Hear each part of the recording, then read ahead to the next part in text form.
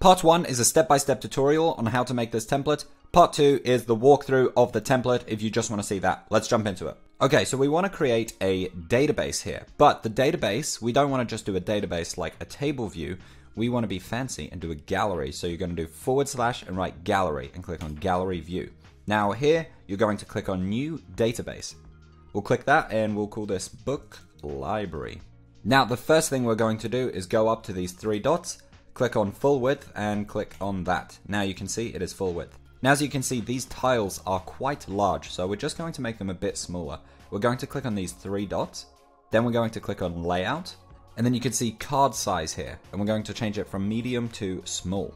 Now there are a few different properties that we want to add to this library, so let's just click on one of these, and here we can see our properties. So we have the created date, which is probably not that important for this. We have the tags, but now we are going to add a bunch. So let's start with add a property, and let's do text, and we're going to call this author.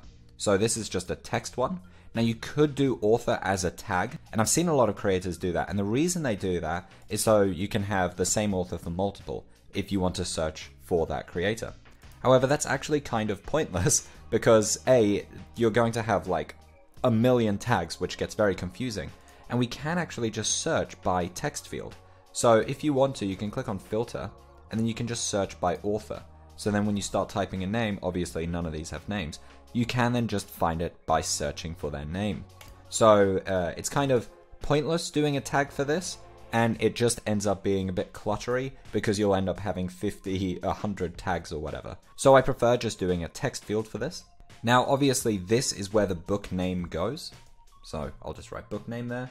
Then we can change this tags to a status, but what I'll do is just delete it so you can see how to do this. I'll just delete them. So add a property. Now you can do it either as a select, a multi-select, a status. There's a bunch of different ways of doing this. I prefer working with selects, so I'll do that and change this to status. So we could have want, so we want the book. We could have reading, and we can have finished. And then let's say we want to change the colors. Finished should be green in my opinion. So if we hover over this, you can see these 3 dots here. If you click on that, you can now change it. So I'll go down to the green and click on that. And then let's change reading to yellow and want to red. So I've just got these 3, but obviously you can add more. Now we're going to add another property, and this will be a multi-select, and this will be topic. So if you're anything like me, the topics will most likely be productivity, self-help, finance, stuff like that. By the way, if you want to learn about productivity, I have a free newsletter, link in the description. It's pretty cool. Now, another thing we might want to know is when we finished reading the book. Just to get sidetracked for a second, a really cool thing that Notion does is AI suggests property ideas that you could add. So genre, language, published date, all of this stuff. ISBN, I don't know, I just think it's really cool. Okay, so here we'll click on date, and we'll call this finished reading. And as you can see, you can just click in when you finished it. Add another property, and let's do this as a review. So what I'm going to do down here is just do colon, and then write star. Here we have star. And I'm going to copy, paste, paste, paste, paste. And then here under review, we'll click on this space and click create, create. I'm just gonna make all of these have yellow backgrounds. So now we have a really simple review system. So if you want to find, oh, what are all the 5-star books that I've read? You can easily filter and search by that. Just delete this. Now another property that would be cool to add would be a recommended by. So to do this, we can do, there's just a bunch of different ways we can do this. We could do it as a text. So we just write in the name. We could do a select, we could do a multi-select if multiple people have recommended a book. We could do a person, we could do an email, we could do a phone, we could do a relation. There's a bunch of different ways to do this. But for the sake of keeping this very simplistic and not making this overly cluttered or complicated, let's just do a text field, recommended by. Now, let's add some book covers in here. There's a bunch of different ways we could do this. A, we could add it in this space here, so we can just copy and paste. So if I find an image, I'll do copy, and then just paste the image here. So now you can see that it has it here. Now, as you can see, it's not taking up the whole screen, which I don't like. I want to be able to see the entire book cover. So to change that, we'll go to these 3 dots, we'll click on layout, and then here we can see fit image. So if we click on that, And as you can now see the entire book cover.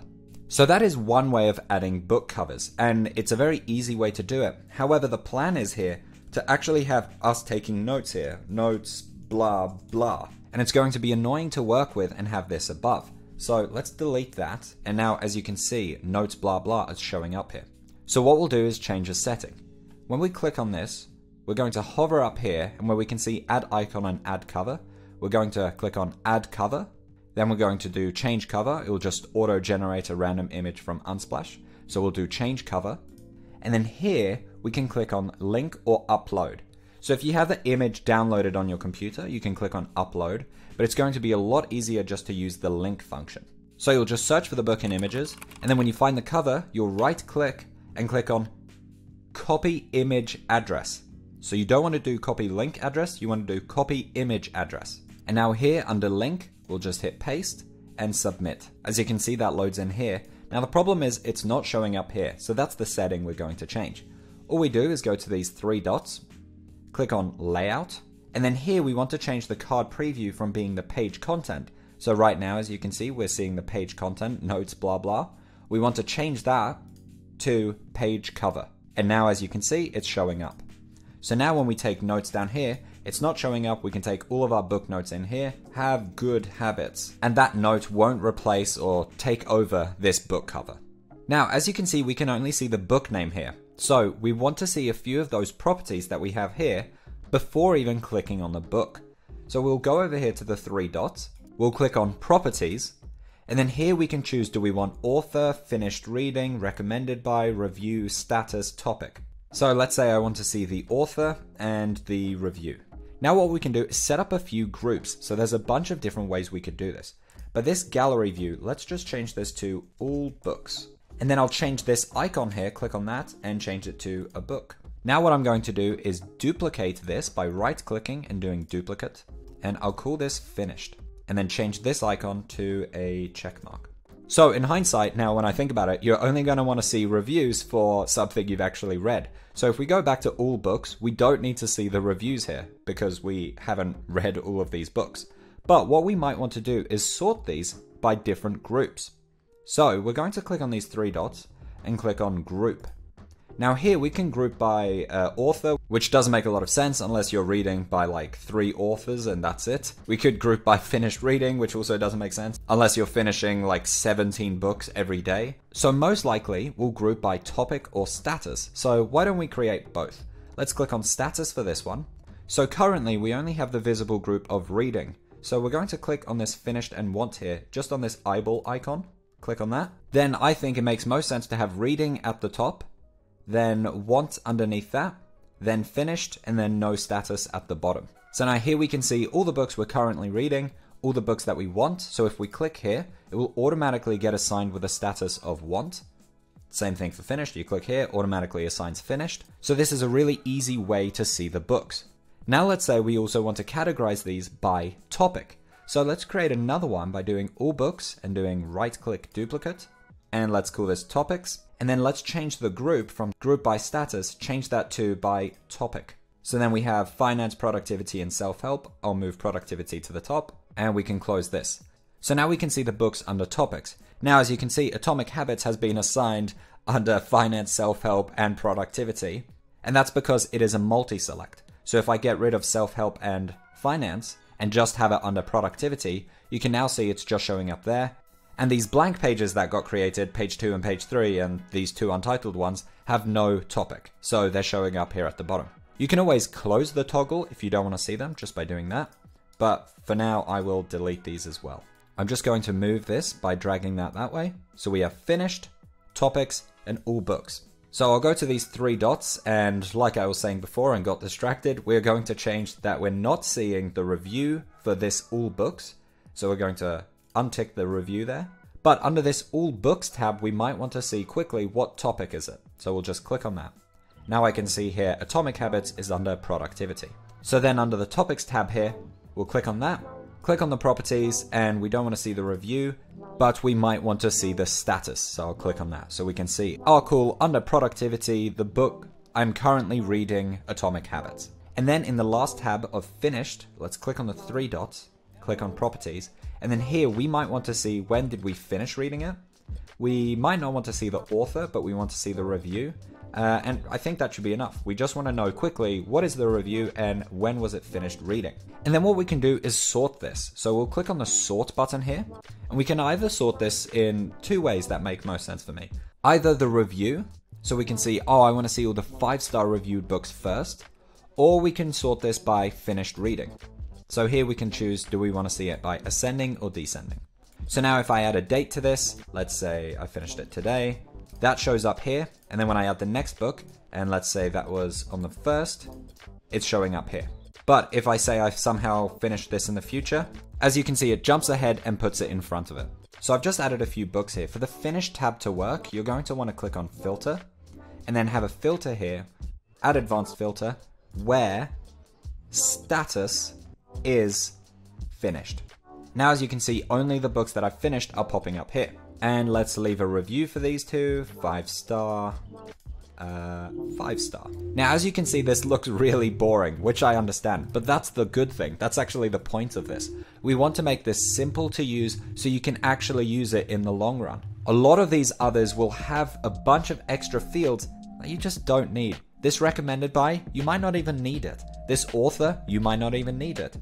But quite frankly, adding stuff like publisher and ISBN or publication date, that stuff doesn't actually matter. And what's going to happen is you're going to have more stuff that you have to fill out, and then you're just going to stop using it. We want to make sure that it's actually simple and easy to use for you to want to keep using it in the long run. Now, there is one last thing that we want to add. We're going to do / and write button. Click on that. Now what we want is to have this button sitting in our dashboard. So if you use my headquarters template, you know that there is a resource button sitting at the top of the template. You can click on that and then just add a book very quickly. We want to make sure that in our main dashboard, we have access to this without having to go to this book library page and add it here, because quite frankly, most likely you'll get distracted when you get in here. Because that's just how the brain works. So we want to make sure that it's very easy to add a new book without being distracted. So I'll just click on here and write new book. Then we'll change the settings here. When this new button is clicked, then what we want to do is add a page to, and now we have to select the database. So this database is called Book Library. So we'll select Book Library. Then what we can do is automatically have a property here. So we're going to actually automatically set up that the status is want, because most likely when you click on new book, it's a book that you want to read. You're not going to be clicking it when you've finished a book, most likely. Obviously, you can always change this. It's just saving us that split second and removing that extra barrier to adding a book. Now we're going to click on add a step, and this is the last thing. We just want to open up that page. Then here you will click on new page added. So this button works that when you click on new book, then a new page is added to the book library, automatically assigns the status of want. It opens up that new page you just created. And here we can select, do we want it in side peek, center peek, or full page? Personally, I prefer center peek. Then we can just click on done. You can also add an icon here if you want. So we can just do a book icon, that makes sense. And click on done. So now what you'll do is drag this button into your dashboard. So most likely your dashboard that you use on a consistent basis, your main second brain or whatever you're using, will be here on the side. So all you have to do is click on these 6 dots here next to it, click on that, and then you can drag it, and you'll just drag and drop it onto that page here on the side. It will then appear at the bottom of that page, and you can just drag it to the top or wherever you want to place it. Another thing to mention, you can move about the order of these if you want. So you just go to the 6 dots here, and you can drag them here. So you might want author first, then the topic, then the status, finished reading could go last, recommended by, and review. Alright, let's take a look through our book library template. Now, as you can see, it is very simple, but that is a good thing. As I explained in the build through, having it simple is a very, very important thing because we want it easy to actually use for the long run. If there are too many different things going on and it's really cognitively overwhelming, we're not actually going to stick with it and use it, which is very important for stuff like this. Now, in this book library, we have 3 tabs. We have all books, topics, and finished. In all books, you can see it's divided into 3 sections here. We have the reading, want, and finished. So if we change any of these, let's say the Power of Habit goes from a want to me starting to read it, you can see that it jumps up here into this section. Now what I've done is made it super simple to use. You can fill out the author, so you just write their name here. You can select your topic, so add as many topics as you want. And for each book, you can add as many topics associated with it as you want. As you can see, it is a multi-select. You can change the status here from reading, want, and finished. You can add a recommended by. So if a YouTuber recommends it, if a friend recommends it, you can write it down here just so you know, oh, okay, this is the person who recommended it for me. You can add a review, which I'll show you how it looks on the finished tab. And you can add when you finished reading it. So it's a very, very simple system to use. So now I want to find a book that is perfectly suited for me. And to do that, I'll use Shortform. That's right, I've got my first sponsor and it's Shortform. I've gotten a ton of sponsor requests and turned them all down because they weren't actually useful products, but Shortform is the solution for your book nerd needs. It's the most efficient way that I find book recommendations to add to my personal library. See, if you're anything like me, you mainly read self-improvement, business,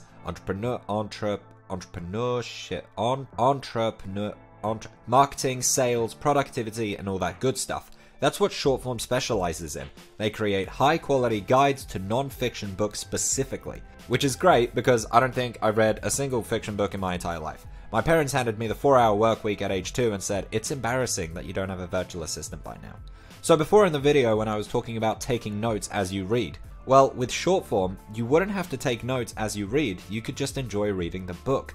Then after you've read it, you can find the comprehensive summary of all the book's key ideas, explained simply, with commentary and analysis. And Shortform drops new book guides and articles every week, and subscribers get to vote on what books to cover. Shortform is constantly adding new features such as Shortform AI, a browser extension that instantly summarizes books, articles, emails, and get this, even YouTube videos. So let's find another book for my Notion book library that I can add in here. So I'll go to the business category and have a scroll down. And if I like anything, I can just add it like that, which is really cool. You just bookmark it. I've been meaning to read this. .com Secrets. I've heard Ali Abdaal recommend this a million times. I'm going to add that to my list. Let's go to Digital Minimalism. And then here you have a one-page summary of the book, all the key points, all the key lessons right in here for you to read. So this is an awesome way to remind yourself in the future about the lessons that you learnt in this book. And if we click on this button here, we can actually see the full book guide. So this is just the one-page summary, but we can get a summary of chapter 2. It's just so incredibly useful. It's such an efficient way to remind yourself of the lessons that you've learned from a book without having to reread the entire book. Alright, let's add digital minimalism to my Notion book library. So I'll just Google digital minimalism cover. Click on the cover here and right click. And here I will do copy image address. Do not do copy link address, you want copy image address. And then this button here, which will sit in your actual dashboard that you use. So it won't be on this page, you're going to move it to your dashboard. If you want to know how to do that, go to this timestamp. So you'll click on that and you'll fill out these details. Digital minimalism, author is Cal Newport. Topic is self-help. Status automatically gets assigned want. That happens when I click on this button. Recommended by everyone. And then to add the cover, I will do add cover, change cover, and then click on this link button. And then here I'll just paste that link and do submit. So now when I click away, you can see that this has been added into my database. So let's have a look at the topics tab. So this works very similarly to this, but here we're sorting it by reading, want, and finished. And on this, we're sorting it by the actual topic, which makes sense. So productivity, self-help, psychology, and here we can even see the ones with no topic. So these ones here, I've forgotten to assign a topic to it. That doesn't matter, they're showing up here, so I can click on it and then just click on the topic and say this is productivity. And deep work is productivity as well. And then lastly, we have the finish tab. So if we click on this, we can see all the books we've finished and we can see the review. So for both of these, I've given them 5-star reviews. And somehow I've had a very productive day and managed to finish reading them both today. So it's actually showing me the finished reading date and the review property right here.